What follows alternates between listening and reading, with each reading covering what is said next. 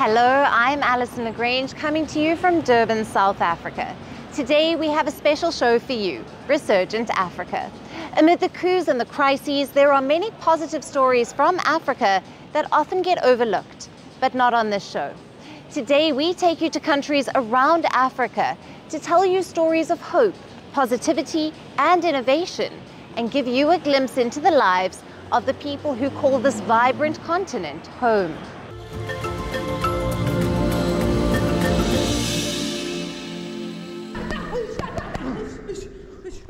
People often say it's hard to be a woman in a man's world, which is why stories of women shattering glass ceilings and standing shoulder to shoulder with men resonate more. But what happens when the roles are reversed? When a man steps into fields traditionally dominated by women?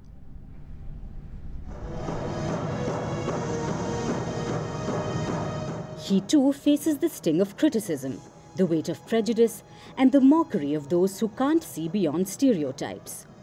Yet there are those who walk boldly through the storm of societal expectations, undeterred by the whispers and doubts.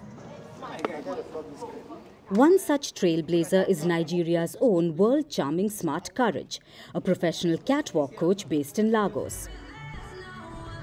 For the past 15 years, Courage has been redefining what it means to be a man in a space often reserved for women. Hello guys, my name is Worldcharming Smart Courage. I'm a fashion work consultant, creative artistic director and a fashion stylist. Carving out a unique niche in a country deeply rooted in conservative values. Everybody, let's go back, let's roll it now. In Nigeria, where cultural and religious norms often dictate gender roles, smart success is nothing short of revolutionary. What's wrong? Okay. Whatever you... Despite the naysayers who question his path, he remains steadfast, refusing to let doubt or criticism veer him off course. With a degree in genetics and biotechnology, his journey into fashion might seem unexpected. But for Smart, it was destiny. Inspired by his mother, a woman deeply embedded in the world of fashion, he found himself drawn to the art of working with women.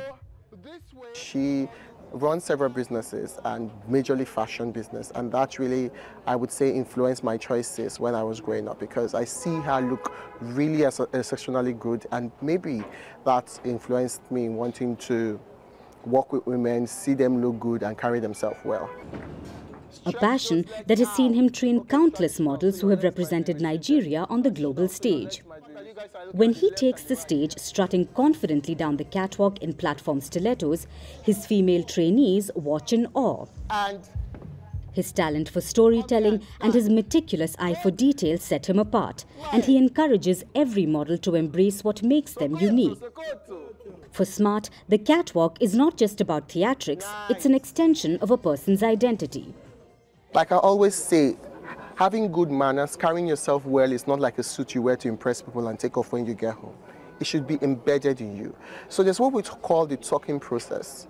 We go through your vulnerable state, allow you to come in terms with that before we start educating and teaching you on how to carry yourself. And with that, it has been easy so far. So one thing I do is I break through the individual I am trying to work with. Once they have opened up to you, any other thing is easy. Over the years, he has trained over 3,000 women to walk with confidence and grace. But how does he cope with the criticism that comes with his profession? I know my purpose, I know my goal, I know what I am looking for, but Nigerians do not understand. Once it does not go in line with what they think and their ideologies, you are the worst. Furthermore, if I go hungry, will they feed me? No, they would not. They will still insult me, so that's fine. Smart's approach is simple. Let the work speak for itself. With an impeccable record, he has earned his place in the fashion industry without the need for explanations. Most times you get to a situation whereby they introduce you as a coach and everybody's like, why would a man be teaching me how to walk and all that? I keep quiet, I don't reply, I don't even answer. I go on and do my job, and it's later they will come back to you and say, oh my God, you're good at what you do. Exactly, that is how you reply them. There's no need bantering words with people. Let the job do the talking. That's all I do. Reflecting on the breakthrough moments of his career, Smart's pride is evident. He recalls coaching Nigerian model Tosin Adeduro, who became the 4th runner-up in Miss World Tourism. Tosin came to me and said, Mr. Smart, are we ready to do this? I said, let's do it together. When she traveled, people were not posting her, people were not talking about her. But as God could have it, she became the 5th runner-up of Miss World, Miss Tourism World, ever. For a very long time, one of the first black girls to break the rules. And that was beautiful. When she came back, we were like, yes, we did it. It was really refreshing to know that you only have limitations that you set for yourself.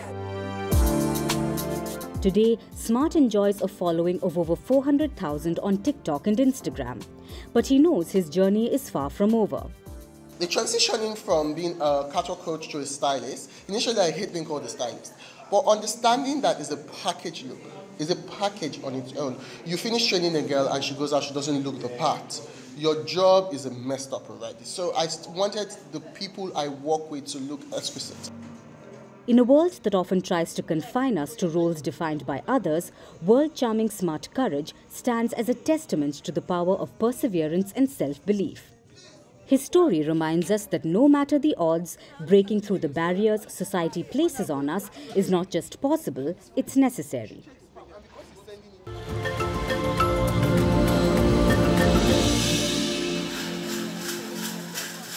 In the heart of Benin, the capital city of Porto Novo buzzed with excitement as a brand new festival took center stage. The Porto Novo Mask Festival, a 3-day celebration, welcomed participants from across Benin and neighboring countries like Togo and Burkina Faso. The streets thrummed with traditional music, while the air was alive with the energy of acrobats and stilt walkers perched on towering 8-meter poles. It was a vibrant, colourful spectacle filled with the spirit of both celebration and reverence. You've seen that the people are very happy, they're expressing themselves, they're having a good time. And I think this is how we're going to show people that Benin is full of cultural potential. The festival wasn't just about entertainment, it was a celebration of Benin's rich cultural heritage and a proud display of the country's deep-rooted traditions. The event was launched by the government and city officials to replace the usual Porto Novo International Festival held in January, and it was a stunning success. Crowds marvelled at the rare appearance of masked and costumed figures, some of which are usually kept hidden away in their respective regions. The festival was a dazzling mix of secular and religious masks, showing the profound connection between the people and their ancestral spirits. Our parents had hidden voodoo masks, but the rest of us, like everything else, are now rediscovering, so we are bringing them out. There, the masks that came out of Voodoo Hound, it is their pride. They are internationally recognized.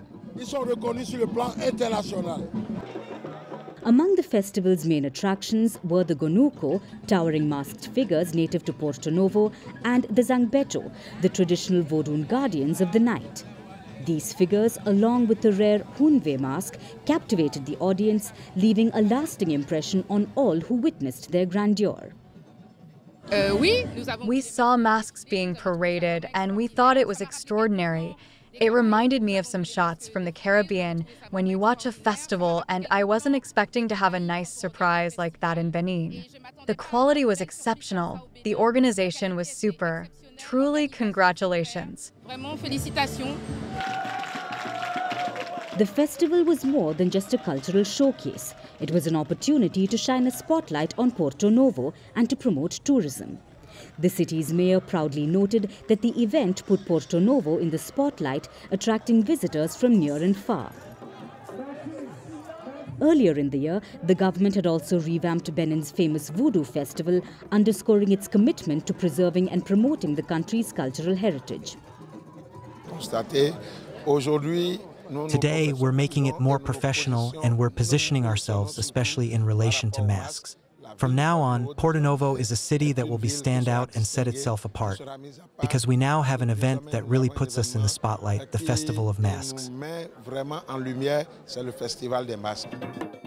So, as the festival came to a close, there was a sense of fulfillment in the air. Porto Novo had not only celebrated its past, but had also set the stage for a future where its traditions and culture would continue to thrive. The Porto Novo Mask Festival was more than just an event. It was a testament to the enduring beauty and wealth of Benin's cultural heritage. And for those who attended, it was an unforgettable experience, filled with joy, pride and a deeper understanding of the rich tapestry that is Benin.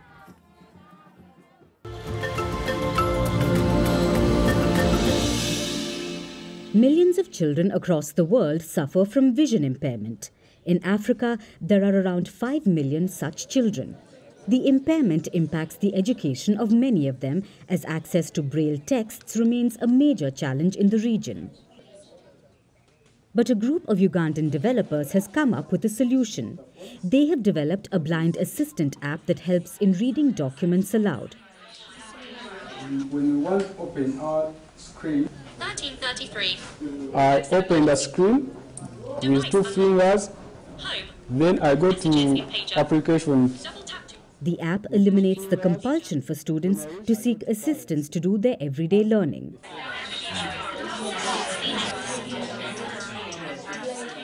The app works through a smartphone's camera, mobility and connectivity. This application is a mobile software app. Once you install it on a smartphone, Android, it turns a smartphone into a device that can read ordinary printed text. In addition, it can detect currency. It can also be used to identify objects. The app is built by a local company called Suzy Water Harvesting. It allows learners to read text in real time on their own without the help of another student or teacher. Students can scan texts without having to translate them into Braille, and then they hear the audio version of the scanned text. Other learners are given set texts to be able to read. And for them, since they cannot be able to read texts which are in print, the first option will be to get their peers in free time to be able to read for them the same text as they are brailing the text. And they will be able to read that text after some time. But now with the assistive technologies which has been given, the Braille Assist, they are able to scan these texts without having to translate them into Braille. To access the technology, Ugandan students are undergoing training. They are being taught how to use a smartphone. Blind Assistant version 2, which is Look Out. The excitement among the students is visible as many of them hold a smartphone for the very first time. We first trained them on how to use the smartphone. We found that some had not even caught it in their hands. They were so excited having it and being trained on how to operate it. And introducing the Blind Assistant application was something that was welcomed by them. Since now they do not need much assistance, they can read. In fact, for examination time, they do not need to spend 30 minutes outside the examination room for the text to be transferred to Braille. The students are learning to use the Blind Assistant app in multiple Ugandan schools. The Kagwa Secondary School in the central Ugandan district of Mukono was the first to receive the training. After 1 week's training, the school's visually impaired students were awarded certificates. Each of them was given a new mobile device to help with lessons. Currently, smartphones are given to the students for free after training. Students say the app is benefiting them. They say the training will help beyond the classroom. The Blind Assistant has come to solve all those problems. We are able to read on our own and in the time that we want. Given the feature of Explore, I can use it as I'm traveling, that it can assist me to read whatever I'm passing by. Currently, around 1,500 students in Uganda are visually impaired. App developers hope to equip more than 1,000 students. With a success in achieving the goal, they can ensure that vision disability does not come in the way of a bright future for these young children.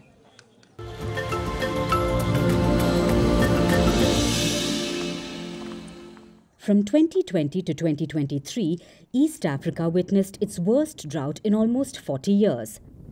The dry spell especially hit the arid and semi-arid regions of Kenya, affecting close to 3 million people.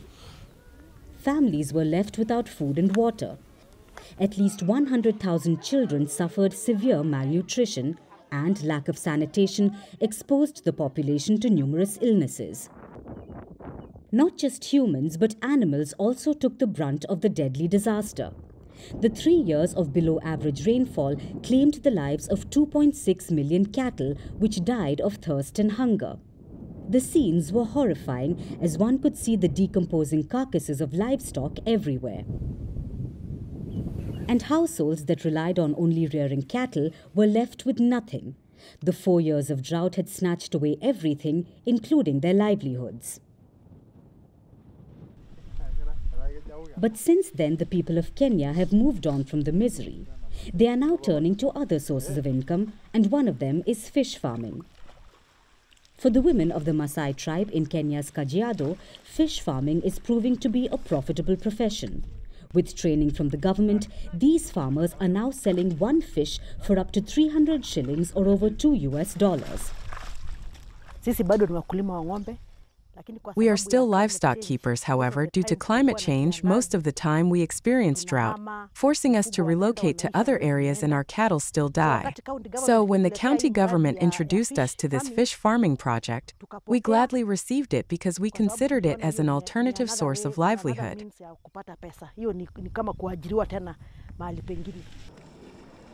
The Kajiado government supplies pond liners, Nile tilapia fish, and feed to indigenous people. And all they have to do is allocate a portion of their land to create a fish pond and harvest the batch of fish after 6 months. When drought came for 4 consecutive years, we were severely affected. Our cows died, our sheep died. We were left with nothing. Our cows died. The lands were left bare, with nothing for the cows to graze on. So, I decided to set aside a piece of land to rear fish and monitor how they would perform, because I realized it's a good source of food. I can also take it to the market, sell, and educate my children with the proceeds.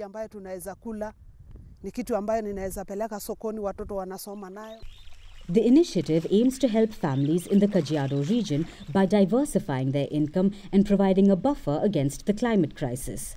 The project is also encouraging fish consumption in the Maasai community to escape hunger and malnutrition. To address this issue of land scarcity, changes in livelihood systems due to climate change, the program have seen some importance to have fish farming in the rural setups, so that at least they have alternative livelihoods and have a diversification of food systems in order to address issues of food insecurity and malnutrition within the households. With climate change impacting the world in ways we cannot imagine, shocking scenes of emaciated cows and dead sheep could become more common. However, empowering remote communities like the one in Kenya can help fight back and provide a way to improve their lives.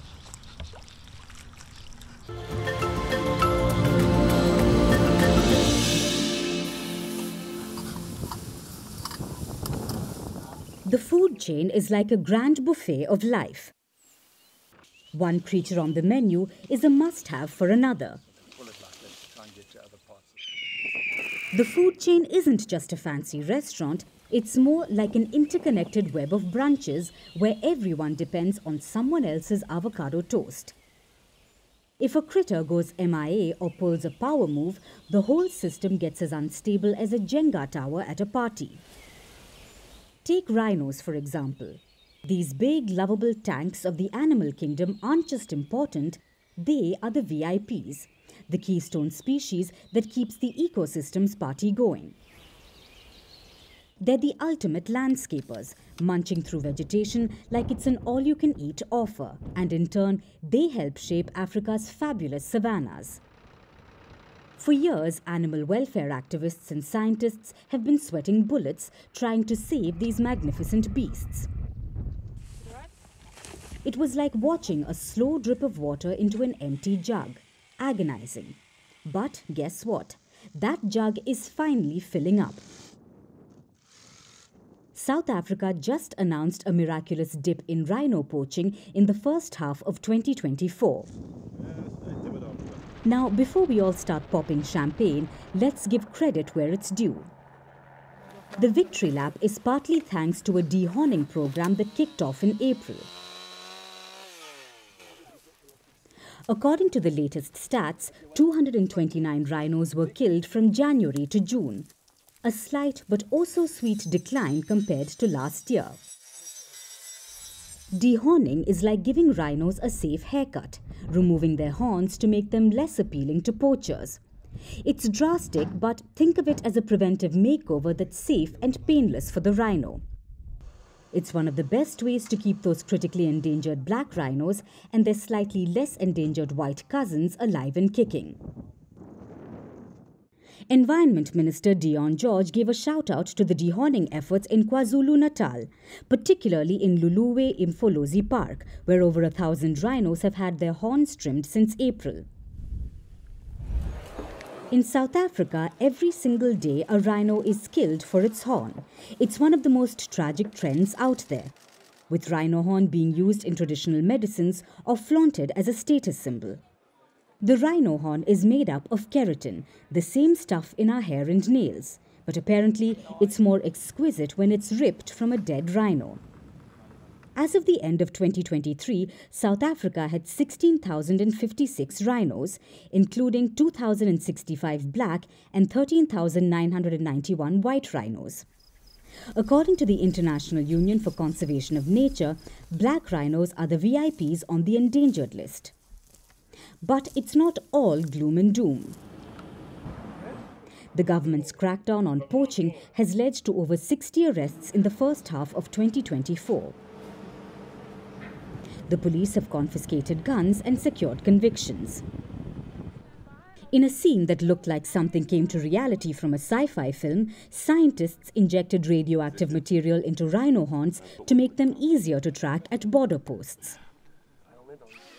The Environment Ministry says that despite the poaching horrors, the rhino population in South Africa has increased by 1,023 from 2021 to 2023. The fight to save rhinos is full of highs and lows, but the recent dip in poaching is a win worth celebrating. It's a reminder that every little effort counts, and together we can make a difference. Because in this chain of life, every link is priceless. And that's all we have time for on the show for today. Thank you for watching. Stay tuned to First Post.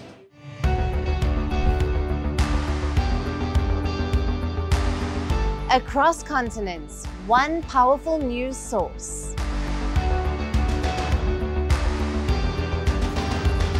Bringing you diverse perspectives on the issues that matter.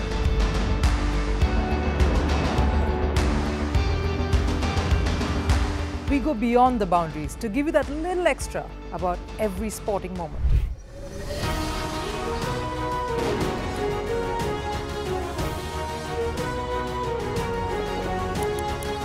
So thank you for making First Post 5 million strong. We're counting on your support, and you can trust us to bring you the news unfiltered and unvarnished.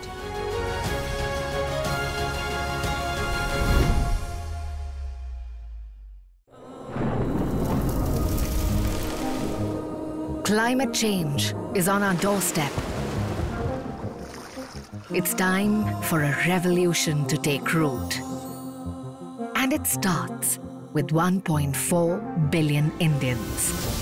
It starts with one tree for humanity, one tree for Mother Earth, one tree for our future. Project One Tree, a News 18 network initiative.